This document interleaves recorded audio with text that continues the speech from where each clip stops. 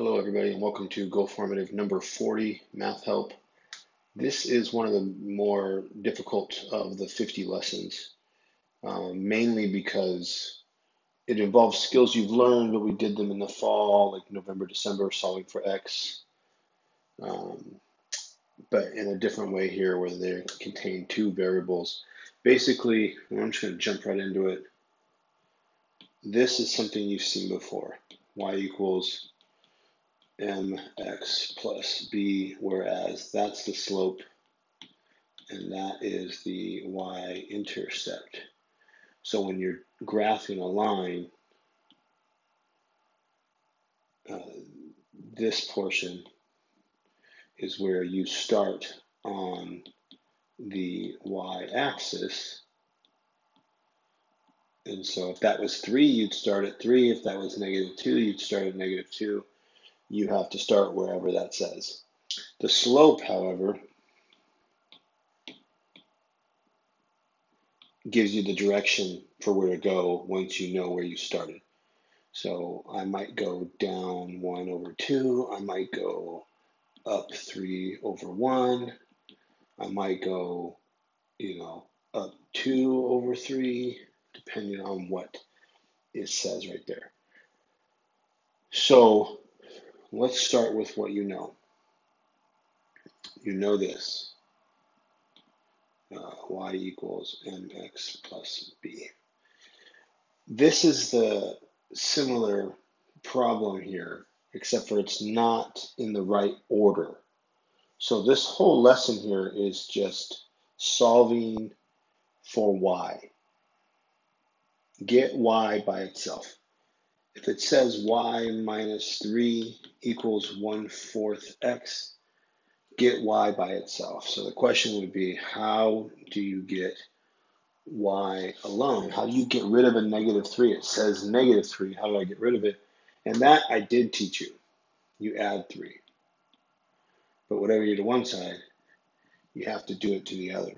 So that goes bye-bye, and y is by itself. However, look now over here. These do not talk to each other.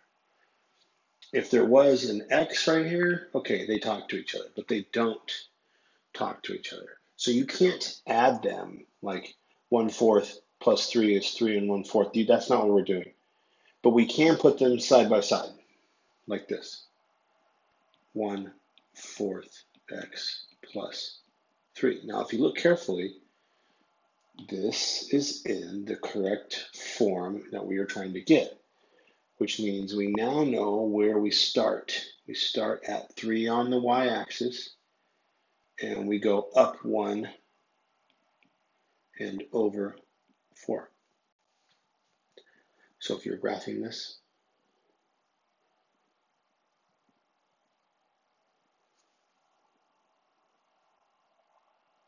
and I'll pretty much walk you through this whole lesson.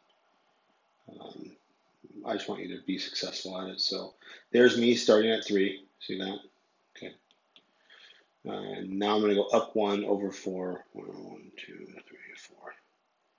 1 over 4. So if you look, you see what I did. Up 1 over 4. And now I can graph that. Arrows. Done. You can put arrows on everything if you want. X, Y, label it. Okay. So that's done. And that's how you do it. So let's review. It was y minus 3. We added 3 to both sides, and then we graphed it. I started you out with a pretty basic one. Here's a tough one. But they really don't get harder than this. I mean, especially for 7th, 8th grade. This is a 2-step problem. So the last one was 1 step. This one we have 2 things to do. So first thing we're going to do is we're going to get rid of the x term. Let's get it to the other side. So these are going to go bye-bye. And 12 minus 3x can't be done. So all you're going to do is set them next to each other.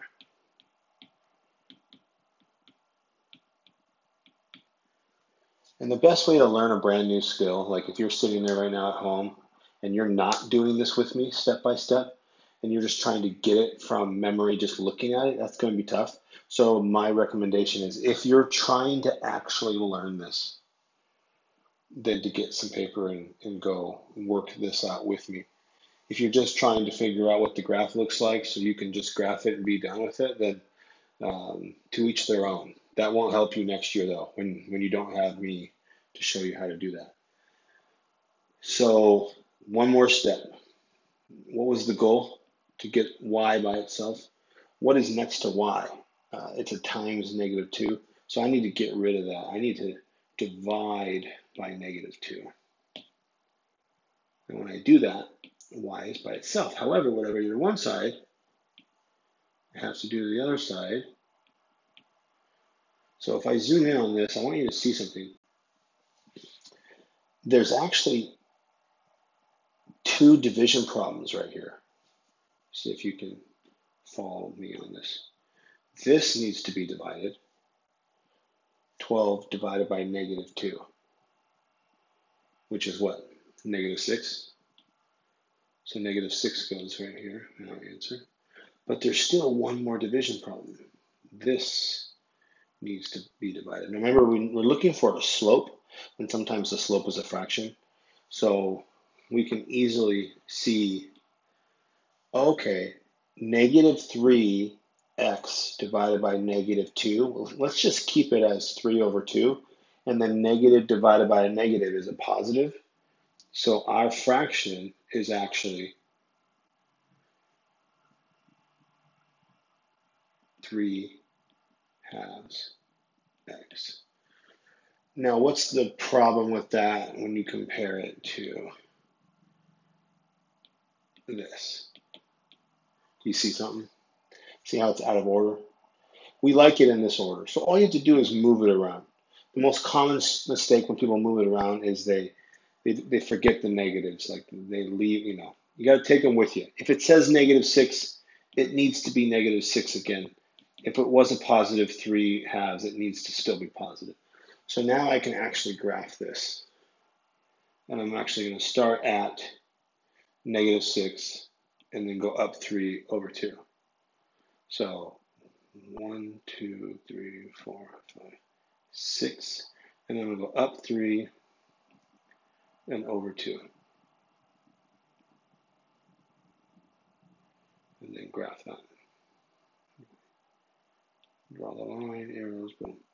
And that's what yours will look like on this other side here, as I'm obviously now drawing because I zoomed in too far. Get rid of that. Undo. Okay. Done. Let's go to the next one. Let me bring back in my buddy. Okay. This one now. X plus 4y equals 20. X plus 4y equals 20. So still two steps. We're going to subtract x to both sides and then divide everything by 4. So I'll do that. Minus x, gone. Rewrite it. 4y equals 20 minus x. Notice that the 20 and the x don't go together. They're separate things, so we'll leave them next to each other. Now divide everything by 4. That's gone. I'm left with y equals. Now, again, this is the hardest part once you remember those steps. There's two division problems here. What is 20 divided by 4? It's 5, right? So we can write 5 in. And then what's the other division problem? This one, right? So the thing is, we have to remember there's a 1 here, right? So it's really -1/4 x. And there's no math to do. This scares a lot of people off, right? It's like, oh no, I don't know how to divide that. No. You're just making a fraction because that's our slope. That means we're going to go down 1/4. So we need that. We need it in that way. Okay. So -1/4 x plus 5. So where do those numbers come from? The 5 came from this division, and the negative 1/4 x came from this division. So it's 2 division problems. Because you're dividing 4 by both things. So keep that in mind. And yes, we can graph that. How would you graph that? Where would you start? 5 on the y-axis. And then where would you go? You go down 1 over 4 once you're at 5. Let's do another one. 2x minus y equals 8. So if you've been watching this video and playing along with me, then what is our first step here? What was the first step in all of them? What did I do? I subtracted something. I got rid of something first. So I'm going to subtract 2x from both sides and end up with negative y equals 8 minus 2x. Common mistake here, the kids do not bring down the negative with them. They forget that. They just call it good and they do it wrong. So if it's in front, it's got to come down with it. And the negative goes with that y. So that's important to remember. Which also means I'm not done because I do not have y by itself. I need y by itself. So how do I get rid of a negative? If something's negative, how do you get rid of that negative? You can multiply a negative by a negative because then that turns it into a positive. But whatever I do to one side, I have to do it to the other. So there's a ripple effect. So I'm going to multiply everything by negative 1.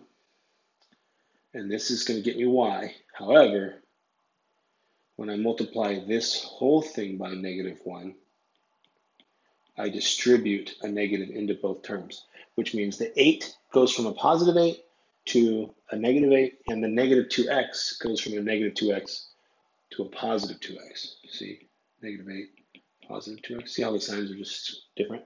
And then how do I write them in my y equals mx plus b form? So which one of those goes first? Does the negative 8 go first or the 2x? That's right, 2x. So the 2x is going to go here, then the minus 8. So if I'm graphing that, who remembers how to graph? Start where? Negative 8 on the y-axis, and then where are you going to go? You're going to go up 2 over 1. Okay, start at 8, go up 2 over 1. Okay, move on, boom. Now, get to 2 more problems. This is a short GoFormative, but it's because it's difficult. So now we have 2 problems. One of them, and I'll just zoom out so you can see, one is us solving for x. You're like, well, I've already done that before. I know how to solve that right now for x. Yeah, good. I hope you do. That's why I wrote it like that. And then this one is solve for y. 1/4 times something is 2. So we want to solve both those equations. And I'm going to do them side by side so you can see us do that. So 3x plus 1 equals 10. And then side by side that with a 1/4 y equals 2. Okay.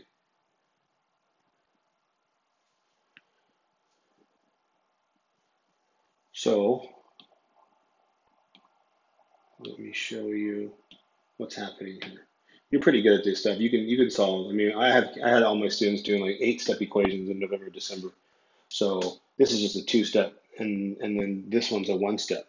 So 1 step, 2 step. I'm going to move this just slightly over so I have some room to work right there. And then I'm going to subtract 1 first to both sides, and then 3x equals 9. And then I'm going to divide 3 on both sides. It's just 2 steps, right? X equals 3.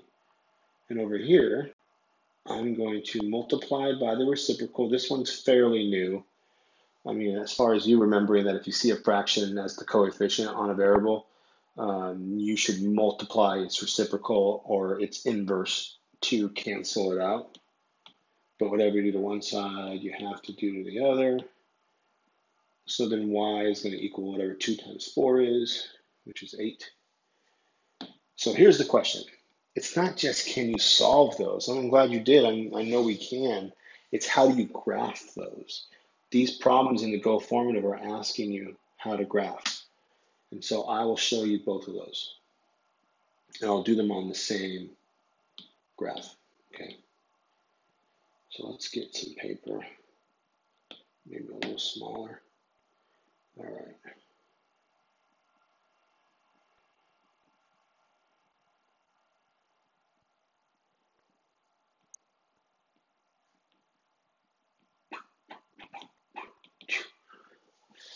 Okay, we're ready. Just remember, if you have a y equals mx plus b, this is your regular equation. It will either look like that, that's a positive one, or it'll look like, this, and that's a negative one, a negative slope, right?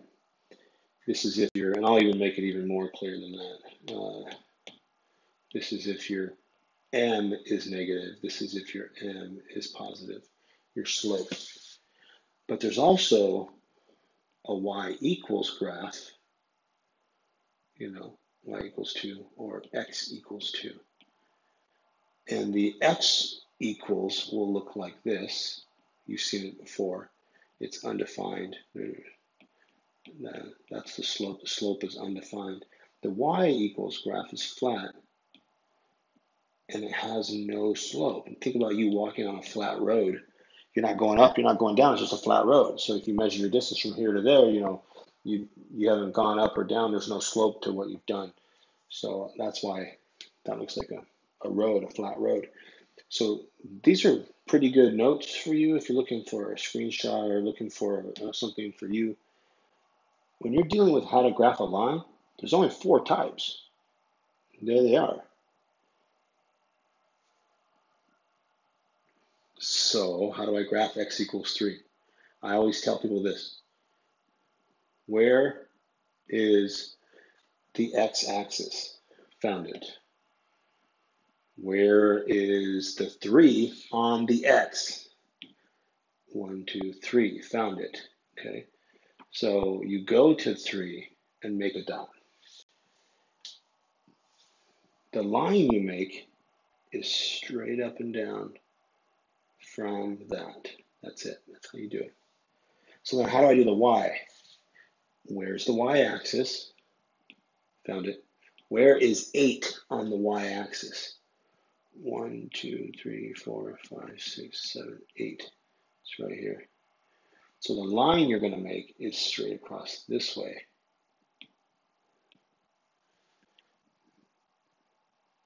So this is y equals 8, and this is x equals 3. And if you think about that, look at it, see? The x should be undefined. It is. And the y should be no slope, and it is. So there is your GoFormative on graphing. I call it expert mode. It is pretty tough, but there it is. And then you can go ahead and rewatch the video and put those in there. Thanks for watching.